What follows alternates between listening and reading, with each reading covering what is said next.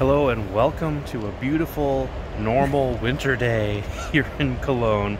It's rainy, it's cold, it's windy, but it's also February, so we're not very surprised about that. So we have planned in the next day or so, but also enough time to just kind of walk around and explore the city a little bit, which is exciting. Yeah, so we're going to go to the Chocolate Museum today, and then we also want to look at, of course, the Cologne Cathedral. We want to see some of the Roman ruins and a few other things, so yes, it should be a good trip. We had to visit the Cologne Cathedral. When you enter the city, the first thing you're going to see are the 500-foot tall spires in front of this cathedral. Another thing you will probably notice is that the cathedral is completely black.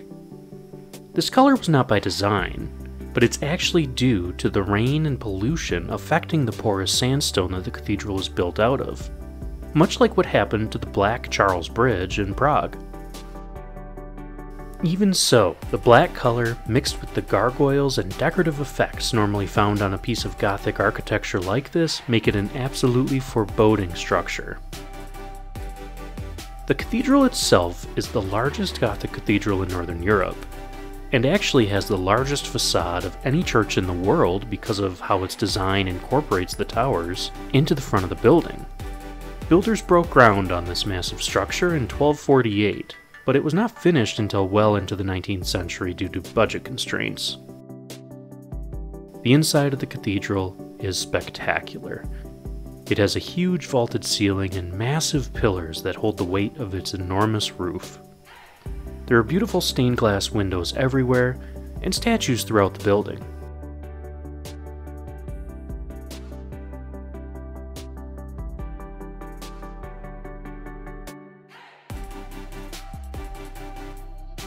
There are even some frescoes and paintings that we didn't feel like we'd normally find in a church like this. In parts of the cathedral, there are even mosaic tiles spread across the floor, showcasing some beautiful artwork, as well as some shields and emblems. We did go down to the cathedral's crypt, which is available for free, but we didn't film it out of the respect for those buried there. Overall, the cathedral is a must-visit when you're here in Cologne. One thing you'll probably notice here is that there are ruins all over the place. It should come as no surprise that Cologne got its start as a major city under the Romans. Roman Colonia was founded in the 1st century, and it was a major hub of trade, as well as being one of the frontier towns of the empire. In its heyday, there was a huge wall that surrounded the entire city, some of which is actually still preserved. You can find part of the old northern gate near the cathedral, as well as part of the old road that went to the port. This road was found during excavations to build the cathedral, and it's directly outside the Roman-Germanic Museum.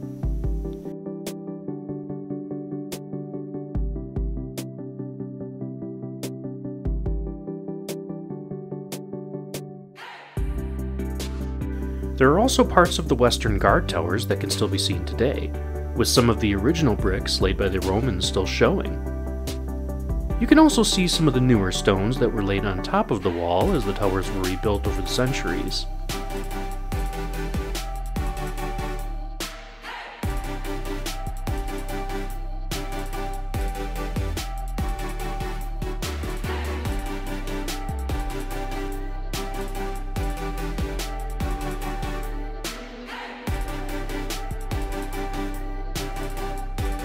Parts of the old wall itself are also still standing throughout the city. This is quite a spectacle to behold, and if you're any kind of history lover, you'll appreciate this when you come here. With all of this history so prevalent in the city, it's no wonder that you can also find the enormous Roman-Germanic Museum here. This museum presents a history of the area from an archaeological viewpoint going all the way back to the Paleolithic period. Of course, a large portion of the exhibits here focus on the Roman period and the Middle Ages as well. We were excited to visit this museum, but found that it had been shuttered and moved to a different location for renovations. This wasn't a huge deal, but we were really looking forward to going here. Anyway, we decided to move on in our tour of the city and visit the museum in its new location later. For now, we walked over by the river, and got some great views of the mighty Rhine. The Rhine River is one of the largest European rivers and stretches from the Swiss Alps through Germany and into the North Sea through the Netherlands. Because of its massive size, this river served as a boundary between the civilized Roman Empire and the barbarian hordes of Germany for centuries. It's also served as the border between several kingdoms throughout the ages since the Roman period, which is why you can find so many castles and ruins along its banks.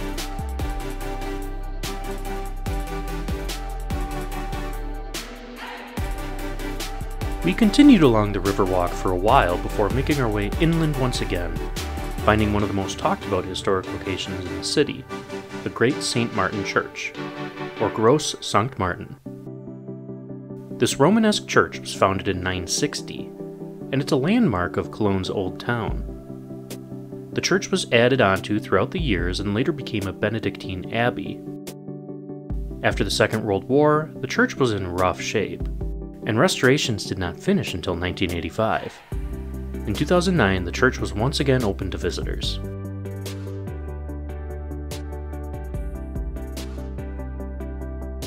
We thought that this church and its history was already interesting to begin with, but after learning that it was built on an old Roman chapel and storehouse, we knew we had to take a trip down to the basement.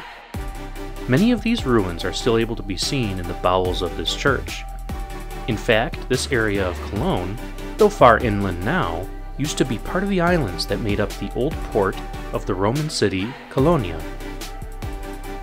This church was once a storehouse used to store grains and possibly water in ancient times.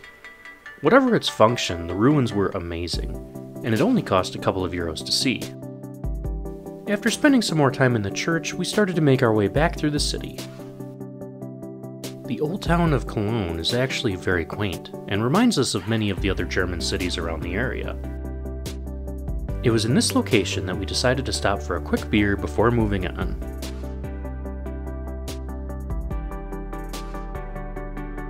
One thing we could not ignore in this area were all of the little displays and statues commemorating the nearly here Carnival season. Cologne is a bastion for this holiday, and from November until Ash Wednesday, you can usually find people dressed up in various costumes to celebrate this time. However, it's the week before Ash Wednesday, which is always in the middle of February, that these colors really start to shine. Children are generally given off school, people take off from work, and there are huge parades and parties in the street. We were in town just a week before this huge festival, so we were able to see some of the preparations and locations that would be a big scene in the coming days. Making our way a bit further into the city, we came upon a huge reconstruction of the old Roman western gate into the city. This gate is quite large and it takes up much of the square that it's in. It was here that we found the new location for the Roman-Germanic Museum. We spent a decent amount of time here and took in all the various artifacts and items that were found over the years, showing what life was like thousands of years ago. It was quite impressive, and was worth the entry fee of about 12 euros.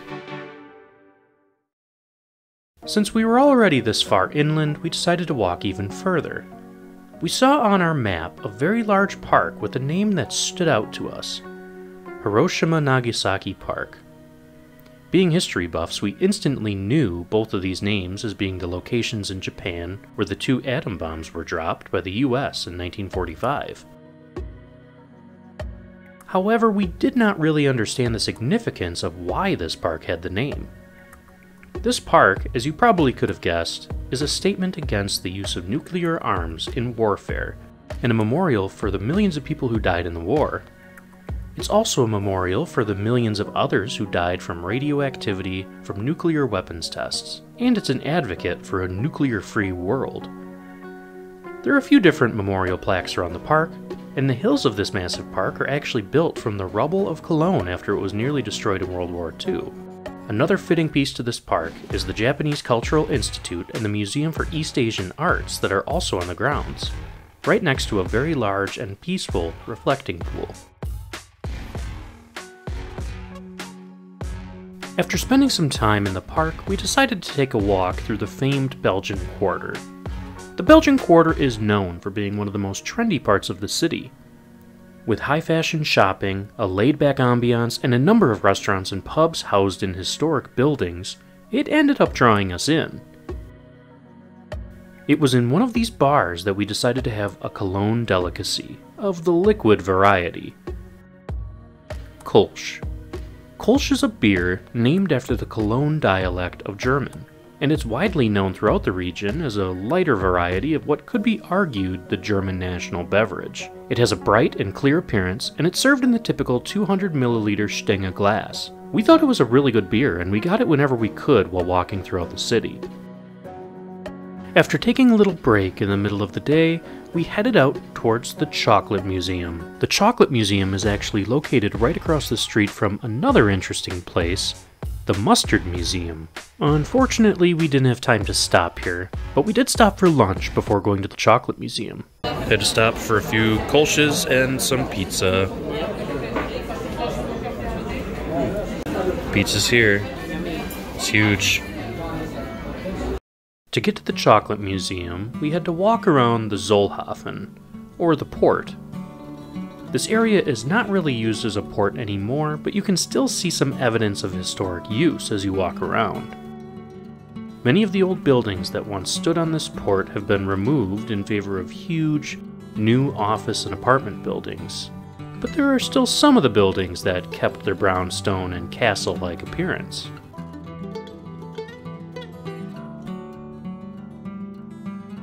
While it was neat to see, the weather was not really cooperating with us, so we didn't want to spend too much time out here.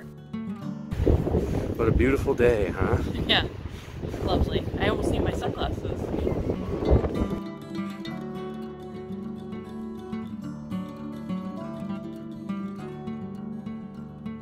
We finally made our way to the Chocolate Museum. The Chocolate Museum has a very interesting history.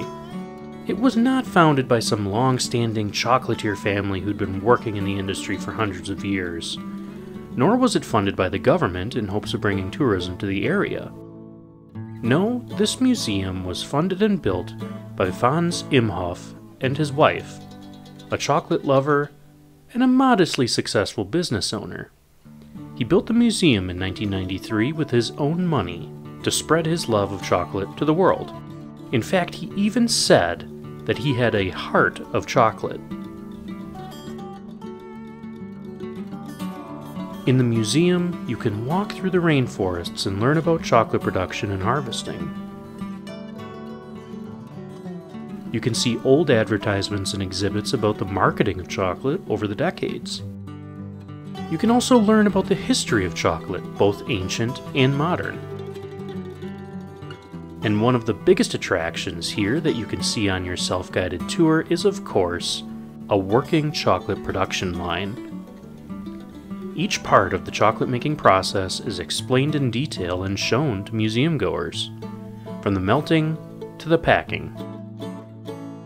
You can even taste some of the chocolate in a huge chocolate fountain, which we were happy to do. Of course, in addition to making and teaching about chocolate, this place also wants to sell you chocolate, which did not take much convincing on our part. Overall, the Chocolate Museum is a great activity to do on your own or with your family. We saw so many children here, and it was absolutely packed, but we still had a great time. We had an amazing time in Cologne. We got to see so much and learn about this ancient and beautiful city. We were also happy to learn about a new type of beer that we don't really get down in the south. Thanks for watching this video, and we'll see you in the next one.